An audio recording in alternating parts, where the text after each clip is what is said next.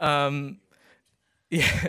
So yeah, us being PHP and SilverStripe developers, not really comfortable with taking over a Django and Python system. So we had to think of a solution to do all of that, get that imported, get in a position to support the CMS for our client.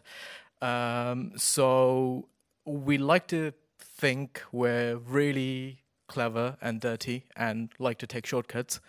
So what we started doing was we started like taking a look at the database structures. Now I think SilverStripe was originally based on Django CMS.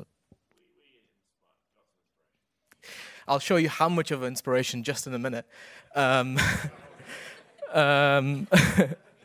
but before I do that, I just want to like open up a couple of pages side by side. So this is what we have, like an original page that was in the Django CMS. You can see Django CMS. You know, pretty straightforward. A lot of content, a lot of images. And it has this really cool feature where you can double click some text on the front end. It opens up an editor and whatnot, and it's got. Now we've seen some crazy block implementation. They have their own as well, which is this. Super complicated. As you can, yeah. Absolute nightmare if you were to port that over into Elementor or something. It's not compatible. You just can't do it. So the only way to actually do it is to clone it exactly as it is. You probably take a couple of years to rationalize it. And this is basically what you had on the front end as well. So all of those compile down to what you get on the front end. So we did do it. We did it. So this is our SilverStripe front end. Does the same thing. Opens up the block to edit it, and then if you open up the page in the CMS, I'll have to try not to save anything. This is a live page. They'll be very angry. And this is what we ended up doing. So built all of this in React. Special shout out to Nivanga Fonseca from SilverStripers in Sri Lanka. He was one of the developers who worked on this. So we copied all of this over basically. So like add something, works essentially the same way. Given with some caveats like duplicating content and stuff like that. So, how did we do it? Well, by cheating, really. So, database structure. So this is some data from the Django database. You can see it's pretty straightforward. It's exactly what you would expect to see if you open up a SilverStripe database. Any table in a SilverStripe database, basically, you got nice fields, some related fields, albeit with some slightly different syntax. This thing was a blessing in disguise, because imagine if images and everything were referenced IDs, you'd spend so much time trying to get all of those imported properly. But having URLs in fields makes life so much easier. So it probably saved us weeks worth of effort. So this is a same database. We've got slightly different thing for images because we do some extra stuff, like having some options for providing alt data and everything just in the same field. So you don't need extra database field just to keep it simple. But it's pretty much the same table, same class with the additional SilverStripe fields that data object adds. So if we take a look at the list of tables that we have in Django, all of this, keep going all the way down to there. So this is my SilverStripe table, exactly the same. I said we cheated. We did nothing to migrate that data. The tables that we have in Django, we took that, we wrote an export script that exports the data from a Postgres database, imports it into SQL database, and it just does a one-to-one copy, nothing else. One thing we did do was to change the relationship IDs, because it was like content underscore ID, whereas SilverStripe likes it to be content ID.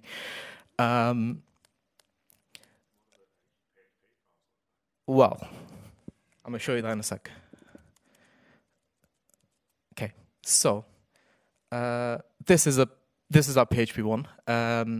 Fairly straightforward, pretty standard. You do that with a lot of data objects. You've got has ones, has manys, a bunch of extensions, and a bunch of other helper functions, and get CMS fields and all that stuff. To compare, this is the Django one. So you've got your extensions, you've got your fields, which I absolutely love, by the way, in Django, that you can just say, this is my field, and this is the input field I want to use, without having to like provide them separately. Yeah. So that's the one thing that I really liked about this. But the task is still to convert hundreds of Python files to PHP files. Once again, that would probably take us months to do.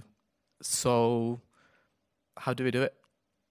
Well, the answer is in the database. It's exactly the same. So you just have to reverse engineer that, and which is exactly what we did. So we wrote this absolutely filthy function,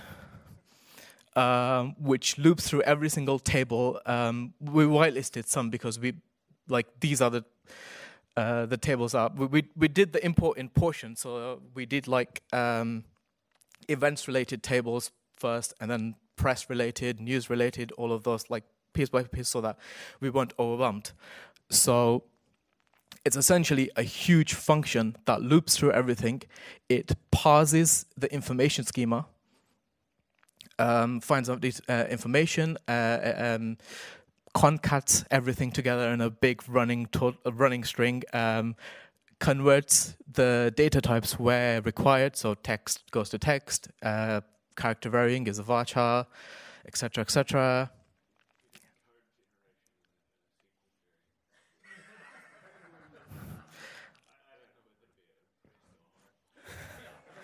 Both. I'd take both. All right. So, so basically, once that was written, it took about I think about a couple of weeks with a lot of trial and testing and everything. So that one function, and if I just run it, it gives me this.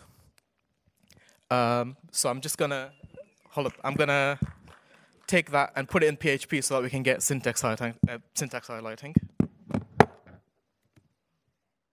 Python.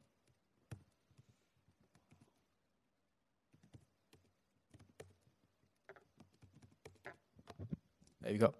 Let's find the one that we had.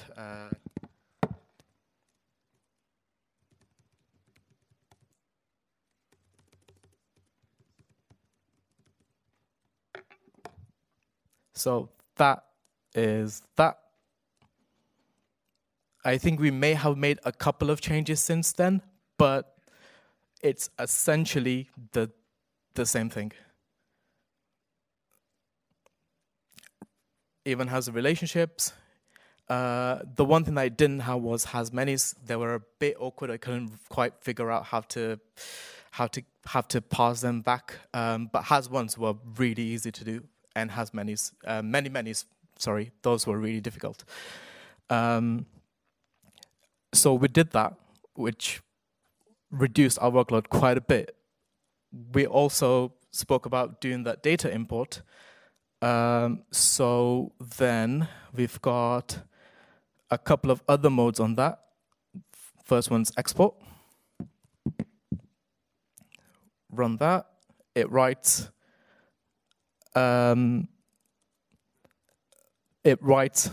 shell script, or what would go into a shell script. It just does like PSQL, export XYZ into a CSV file. The one thing that took me, I think it took me like half a week to actually figure out how to do properly, was to figure out the best sort of line endings and quote endings and whatever, because the standard sort of quote marks and normal line endings just caused so much issues. So I had to find go to like the deep dark ends of internet to find some single byte characters that would never be used anywhere in a day-to-day editing to use them. So that's my export script. And then if I do the import again, which does the opposite, MySQL, import from file into the database. Yeah, that's our project. That's what we did. It was a crazy experience. The actual importing and importing, the writing the classes, the migration, that stuff was easy. Now we're having to deal with all of this. This is another can of worms.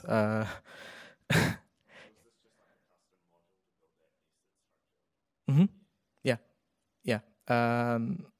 And it's totally crazy, because you probably think like in a normal world, each of this is a data object. Not really. In Django, you have two things to represent what you're editing. You've got your actual data object, which represents the data in the database, and you've got your editor, which just loads the fields up to deal with that. So we're at a problem now where we have to put in versioning, but it's really hard to keep track of how that relationship between the editor and the data, because we want to be able to easily version the data, but I don't think we can do it easily without versioning the editor, and they don't have a relationship between them. It's just really arbitrary. So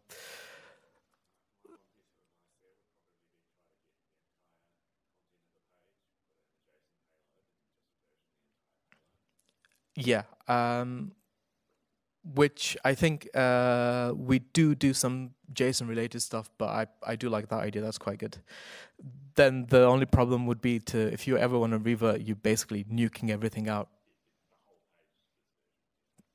Yeah. But that is, I will try that. It's good advice. So yeah, that was our adventures in porting over a Django website to SilverStripe. I'll just finish by saying that please learn from our learn from our example, but please make sure your data is correct, because if your data structure is correct, you can do crazy stuff like this. You'll never have to worry about like migrating stuff in the future if you just really think about keeping the data simple, keeping it keeping your data objects like do the thing that they're supposed to do and not anything else.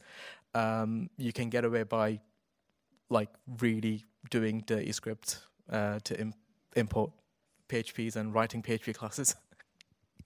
Yeah, that was me. Thank you. I'm curious, why did you decide to reverse engineer or build the classes from the database and not look at the class model in the original code as a source, like spin up an instance and use that somehow? We did. I think that would have just it's basically to save time. It would have taken so much time to go through